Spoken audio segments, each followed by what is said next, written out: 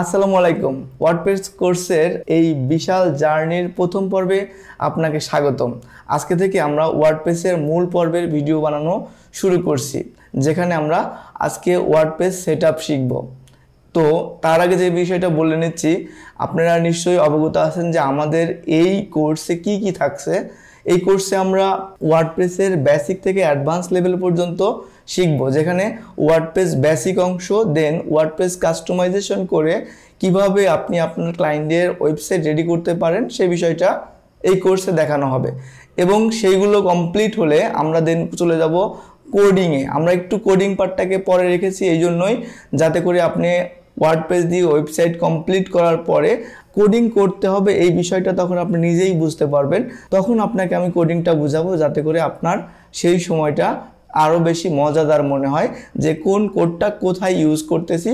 Because আপনি আগে থেকেই জানেন ওয়েবসাইটের কোথায় কোনটা ইউজ করতে হয়, তখন আপনার জন্য আরও বেশি ইন্টারেক্টিভ কোর্সটা হবে।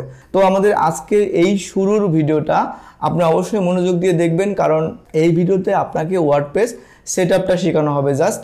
এবং ওয়ার্ডপ্রেস সেটআপ করতে হলে আপনাকে যা যা করতে হবে সেই সমস্ত বিষয় এইখানে আমরা শেখাবো, ঠিক আছে? তো ওয়ার্ডপ্রেস সেটআপ করতে কি কি লাগবে? ওয়ার্ডপ্রেস সেটআপ করার জন্য আপনার একটা সার্ভার প্রয়োজন হবে। যখন আমরা কোনো ওয়েবসাইটের লিঙ্কে হিট করি বা ক্লিক করি, তখন কিন্তু আমরা ওই ক্লিকের মাধ্যমে কোনো একটা সার্ভারে রিকোয়েস্ট পাঠাই, ওই সার্ভার থেকে একটা পার্টিকুলার জিনিস আমরা দেখতে যাচ্ছি। ওকে, তো আমাদের এইখানে যেহেতু কোনো লাইভ সার্ভারের ব্যবস্থা নেই, প্রত্যেকটা ওয়েবসাইট হোস্ট করা থাকে বা ওয়েবসাইটগুলোকে একটা জায়গায় রাখা হয় যেটা হচ্ছে সবসময় লাইভ থাকে। এবং লাইভ সার্ভার কি সেই বিষয়টা আমি আরও পরে বিস্তারিত বলবো। আপাতত যে বিষয়টা আপনাকে জানতে হবে যে একটা সার্ভার ক্রিয়েট করতে হবে আপনার জন্য। আমাদের যেহেতু একটা সার্ভার ক্রিয়েট করতে হবে, আমরা তো আর এখন এই মুহূর্তে সার্ভার পারচেস করছি না, সুতরাং আমাদের যে পিসিটা রয়েছে সেই পিসিটাকে আমরা এখন সার্ভারে ক্রিয়েট করব। এবং এর জন্য আমাকে যেটা করতে হবে, আমরা অনেকগুলো প্রসেসে আমাদের পিসিটাকে সার্ভার বানাতে পারি। তার মধ্যে আমি একটি প্রসেস এখন দেখাচ্ছি, আরেকটা প্রসেসের ভিডিও আমি এই মুহূর্তে আপনাদের আই বাটনে অথবা ভিডিও ডিসক্রিপশনে দিয়ে রাখবো, যে আপনারা সেই প্রসেসটাও দেখে নেবেন। আমরা এখন দেখাবো জ্যাম্পের সাহায্যে কিভাবে আপনি আপনার পিসিটাকে লোকাল সার্ভার ক্রিয়েট করবেন। তো চলুন কম্পিউটার স্ক্রিনে শুরু করা যাক আজকের ভিডিও। আপনি যদি মনে করেন এই ভিডিওটা অনেকের জন্য উপকার হতে পারে, তাহলে অবশ্যই তাদের সাথে ভিডিওটা শেয়ার করবেন, যাতে তারা এই কোর্সটা সম্পূর্ণ বিনামূল্যে তারা কন্টিনিউ করে একটা স্কিল অর্জন করতে পারে, ঠিক আছে? তো আমরা কম্পিউটার স্ক্রিনে চলে যাচ্ছি। আমি প্রথমেই আমার কম্পিউটারে একটা ব্রাউজার ওপেন করে নিচ্ছি। আপনারা নিশ্চয়ই আমার ব্রাউজারটা দেখতে পাচ্ছেন, যেখানে আমি সার্চ করব, সার্চ বারে সার্চ করব জ্যাম্প ডাউনলোড বা জ্যাম্প লিখে সার্চ করবেন। আপনি জ্যাম্পের ডাউনলোড লেখার পরে অনেকগুলো ওয়েবসাইট দেখতে পাবেন। প্রথম ওয়েবসাইটটা অ্যাপাসি ফ্রেন্ডস, এই ওয়েবসাইট থেকে আমরা জ্যাম্পটাকে ডাউনলোড করব। তো দেখেন আমরা একটা ডাউনলোড পেজে চলে এসেছি, এবং আসার পরে আমরা দেখতে পাচ্ছি এখানে অনেকগুলো ভার্সন রয়েছে। তো উইন্ডোজের জন্য এই ভার্সনগুলো রয়েছে এখানে। আপনি যদি লিনাক্স ইউজ করেন তাহলে এইটা ইউজ করতে পারেন, এবং আপনি যদি ম্যাক ইউজ করেন তাহলে এইখান থেকে ডাউনলোড করতে পারেন। ওকে, তো আমরা যেহেতু উইন্ডোজ পিসির জন্য রান করব, এবং আমার জানা মতে অধিকাংশ মানুষই কিন্তু উইন্ডোজ পিসি ব্যবহার করে, তো আমি এখান থেকে উইন্ডোজটাই আপনাদেরকে দেখাচ্ছি। তো দেখতে পাচ্ছেন যে এখানে আমরা এই একদম লেটেস্ট ভার্সনটাকে আমরা ডাউনলোড করব। তো এখানে আমরা ডাউনলোডে ক্লিক করছি। এখান থেকে আপনাকে অটোমেটিকলি ডাউনলোড পেজে রিডাইরেক্ট করে দিবে, ঠিক আছে? তো এখানে দেখতে পাচ্ছেন যে এই যে আমাদের ডাউনলোড পপআপটা চলে এসেছে। যদি আপনার এই ডাউনলোড পপআপটা না আসে, তাহলে আপনি যেটা করবেন, এই যে ক্লিক হেয়ার, এইখানে ক্লিক করার মাধ্যমেও কিন্তু আপনি ডাউনলোড করতে পারবেন। তো আমি এখান থেকে জাস্ট ক্লিক করে দিচ্ছি, এবং দেখতে পাচ্ছেন যে আমার ডাউনলোড হয়ে যাচ্ছে। যেহেতু আমার নেটটা অনেক ফাস্ট, সুতরাং আমারটা অনেক তাড়াতাড়ি ডাউনলোড হয়ে যাবে। এবং আপনারটা যদি একটু সময় নেয় তাহলে সমস্যা নাই, আপনি এটা ডাউনলোড করে ফেলবেন। তো আর কয়েক সেকেন্ডের মধ্যে কিন্তু ডাউনলোড কমপ্লিট হয়ে যাচ্ছে। এটা মাত্র 145-এর কাছাকাছি মেগাবাইটের একটা সফটওয়্যার। তো আমরা এখানে আমাদের ডাউনলোড পেজে চলে যাচ্ছি। ডাউনলোড ফোল্ডারে আমি সাধারণত সফটওয়্যারের মধ্যে ডাউনলোড করে রাখি। দেখেন এখানে আমার যেহেতু আগে থেকে একটা ডাউনলোড করা ছিল, তাই আরও একটি ডাউনলোড হলো। যেহেতু এই যে তারিখটা দেখেন, আজকের তারিখ, আমি গতকালকে এটা ডাউনলোড করেছিলাম। এটাকে আমি ডিলিট করে দিচ্ছি। তো দেখতে পাচ্ছেন যে এইটা আমার এখানে চলে এসেছে। এখন আমি এটাকে জাস্ট ডাবল ক্লিক করব। আপনারা যেভাবে যে কোনো সফটওয়্যার ইনস্টল করেন ঠিক সেম প্রসেসে এটা ইনস্টল করতে পারবেন। জাস্ট এখানে ডাবল ক্লিক করেন, দেখতে পাচ্ছেন যে এটা ডাউনলোড দেখতে পাচ্ছেন যে এটাকে আপনার পারমিশন চাচ্ছে, ইয়েস করে দেন। এখান থেকে একটু সময় লাগে, সফটওয়্যারটা যেহেতু একটু বড় এবং এই সফটওয়্যারটা ডাউনলোড হতে একটু টাইম লাগবে। ওকে ক্লিক করবেন, দেন নেক্সট, এবং যা কিছু আছে সব কিছু সেম রাখবেন, কোনো কিছু পরিবর্তন করার দরকার নেই, এবং নেক্সট। এইখান থেকে আপনাকে যে বিষয়টা লক্ষ্য রাখতে হবে যে আপনি কোন ফোল্ডারে জ্যাম্পটাকে সেট আপ করতে চাচ্ছেন। তো আমরা যদি মনে করি যে আমরা এই সি ড্রাইভে আমাদের জ্যাম্প সার্ভারটা সেট আপ করতে পারেন, তবে আমি আপনাকে রিকমেন্ড করব আপনি যেন সি ড্রাইভে না করে অন্য যে কোনো ফোল্ডারে করার জন্য বা অন্য যে কোনো ড্রাইভে করার জন্য, যাতে করে আপনার এই জিনিসগুলো আপনার পিসিটা উইন্ডোজ ক্র্যাশ করলে বা উইন্ডোজ নতুন করে সেট আপ করলেও আপনার সকল প্রজেক্ট এই ফোল্ডারের মধ্যে থেকে যায়। ঠিক আছে, তাই আমরা এখান থেকে আমরা অন্য একটা ফোল্ডার দেখাই দেবো। ওকে, তো আমি চাচ্ছি যে অল সফটওয়্যার এইখানে গিয়ে আমরা এইখানে একটা জায়গায় সেট আপ করবো। তো এখানে আমরা কি করব, একটা জ্যাম্প নামে একটা ফোল্ডার ক্রিয়েট করব। তো আমি চলে যাচ্ছি আমার আরও একটা ট্যাব নিচ্ছি, এখান থেকে আমি এইখানে গিয়ে একটা জ্যাম্প নামে একটা ফোল্ডার ক্রিয়েট করব। জ্যাম্প নামে একটা ফোল্ডার ক্রিয়েট করছি, ফাইন। আমি যদি এখন আমার আবার এখানে চলে যাই, তো আমরা এটা দেখতে পাচ্ছি না।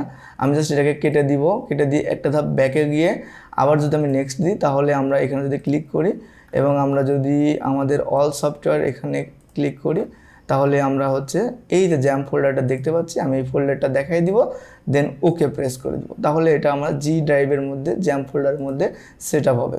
এখন যদি আমি নেক্সট ক্লিক করি, নেক্সট এবং নেক্সট, দেখতে পাচ্ছেন যে এটা সেট আপ হয়ে যাচ্ছে এবং কিছুক্ষণের মধ্যে এটা সেট আপ হয়ে যাবে। এটা একটু টাইম নেয়, অন্যান্য সফটওয়্যার থেকে একটু বেশি টাইম নেয়। সো ডোন্ট ওয়ারি, এটা ডাউনলোড হয়ে গেলেই আমাদের মূলত আজকের সেট আপের কাজের 70%-এর বেশি শেষ হয়ে যাবে। সুতরাং আপনি একটু ওয়েট করতে হবে, ঠিক আছে।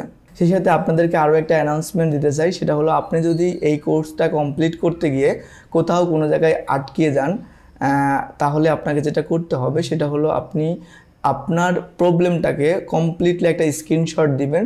স্ক্রিনশট দিয়ে আমাদের ফেসবুক গ্রুপ রয়েছে, যেই গ্রুপ লিঙ্কটা আমি ডিসক্রিপশনে দিয়ে রাখবো, সেইখানে গিয়ে আপনি আপনার ওই প্রবলেমটাকে নিয়ে একটা পোস্ট করবেন। সেই পোস্টে আপনি দেখবেন যে সেই পোস্টের মাধ্যমে আমি যখন বুঝতে পারবো যে আপনার এই প্রবলেমটা হয়েছে এবং এই ধরনের প্রবলেম যদি আরও কারোর হয়, সবাইকে নিয়ে আমি রাত্রে এই প্রবলেমটার সলভ করে দিব। সেটা যদি মনে হয় যে আমাকে জুমে যেতে হবে, আমি জুম সফটওয়্যারের মাধ্যমে আমি আপনাদেরকে হেল্প করব। আর যদি মনে হয় এটা আমি আপনাদেরকে কোনো ইনস্ট্রাকশন দিয়ে কমপ্লিট করতে পারছি, তবে সেটা ইনস্ট্রাকশনের মাধ্যমে কমপ্লিট করব। তবে আপনাকে যেটা করতে হবে, আমাদের গ্রুপে গিয়ে অবশ্যই একটা পোস্ট করতে হবে, দেন আপনি আপনার সমস্যার সমাধান পেয়ে যাবেন। দেখতে পাচ্ছেন অলমোস্ট আমাদের শেষের দিকে চলে এসেছে এবং উইদিন কয়েক সেকেন্ডের মধ্যে এটা কমপ্লিট হয়ে যাবে। ওকে, আপনারা দেখছেন অলমোস্ট ডান এবং ডান, ঠিক আছে। আমাদের সফটওয়্যারটা কিন্তু ইনস্টল হয়ে গেছে, জাস্ট একটু ফিনিশিং টাচ টাইম লাগতেছে। ডান, তো আমাকে এখানে ফিনিশ এইখানে ক্লিক করতে হবে, ফিনিশ করে দিব আমি। এবং ফিনিশ করা হয়ে গেলে আপনার কাছে এরকম একটা পপ আপ চলে আসবে, যেই পপ আপটা আমাদের জ্যাম্প সফটওয়্যারটা রান করার একটা প্রসেস। দেখেন, আপনি অ্যাপাচি এবং মাইএসকিউএল এই দুটাকে স্টার্ট করে দিবেন। দেখতে পাচ্ছেন এই দুইটা সাকসেসফুলি স্টার্ট হয়েছে এবং আপনার যদি স্টার্ট না হয়, এখানে আপনি কোনো ইরর দেখতে পাবেন এবং এখানে দেখবেন যে এটা স্টার্ট হচ্ছে না। এছাড়াও আপনার যদি মনে হয় আমি চেক করতে চাই এটা স্টার্ট হয়েছে কি না, তাহলে আপনি এইখানে ক্লিক করতে পারেন, মাইএসকিউএল থেকে অ্যাডমিনে ক্লিক করতে পারেন বা এই অ্যাডমিনে ক্লিক করতে পারেন। যদি আপনি মাইএসকিউএল অ্যাডমিনে ক্লিক করেন, তাহলে দেখবেন যে আপনাকে একটা সফটওয়্যারের মধ্যে নিয়ে গেছে, পিএইচপি মাই অ্যাডমিন। বা আপনি যদি এখানে ক্লিক করেন, তাহলে আপনি দেখবেন যে এই যে জ্যাম্প লোকাল হোস্ট ড্যাশবোর্ড, এখানে চলে আসবেন। তো এইখানে চলে আসা মানে আপনি ভাববেন যে আপনার কাজ হয়ে গেছে। এখন যেটা আপনার কাজ সেটা হচ্ছে আপনাকে সার্ভার ক্রিয়েট করা কমপ্লিট। আমরা যেটা করব, এখন আমাদের সার্ভারে আমরা ওয়ার্ডপ্রেসকে সেট আপ করবো, ঠিক আছে। তো ওয়ার্ডপ্রেস সেট আপ করার জন্য আমাকে ওয়ার্ডপ্রেস ডাউনলোড করতে হবে। তো এখান থেকে আমরা wordpress.org এই ওয়েবসাইট থেকে আমরা কি করব, আমাদের ওয়ার্ডপ্রেসটাকে ডাউনলোড করব। তো এখান থেকে আপনি গেট স্টার্টে ক্লিক করতে পারেন বা এখান থেকে গেট স্টার্টে ক্লিক করতে পারেন। তো আমরা গেট স্টার্টে ক্লিক করার পর সঙ্গে সঙ্গে আমরা ওয়ার্ডপ্রেসের ডাউনলোড লিঙ্কটা পেয়ে যাব। এখানে ডাউনলোড ওয়ার্ডপ্রেস 6.3.1, এটা একদম লেটেস্ট ভার্সন। এখান থেকে আমরা জাস্ট ক্লিকের মাধ্যমে ডাউনলোড করে ফেলব এবং এটা মাত্র 23-24 মেগাবাইটের একটা ফোল্ডার, সুতরাং ডাউনলোড হতে খুব বেশি টাইম লাগবে না, ঠিক আছে।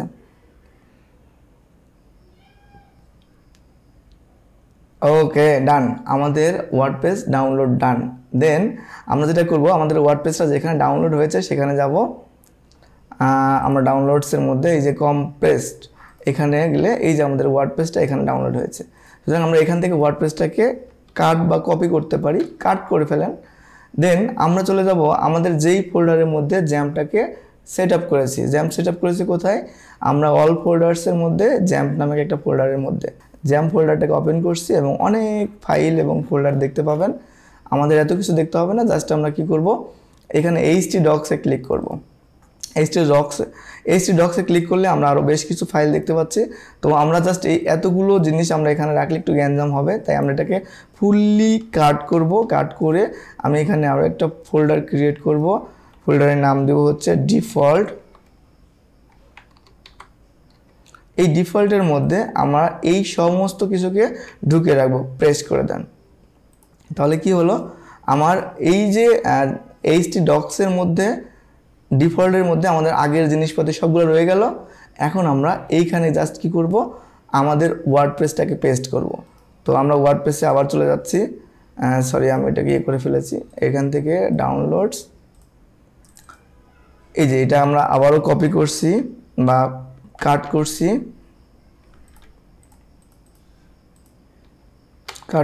কাট করে আমি চলে যাব আমাদের htdocs-এর মধ্যে। এইখানে আবারও খেয়াল করেন, আপনি ভুল করবেন না।